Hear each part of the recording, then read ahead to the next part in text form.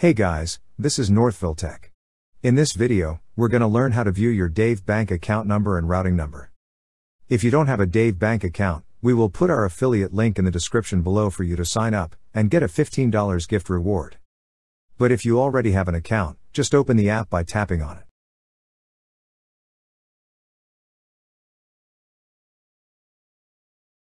Once the app is open, you will see several options at the bottom part of the screen.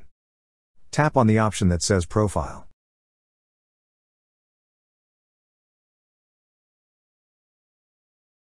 Under Dave Banking is an option that says Account Information.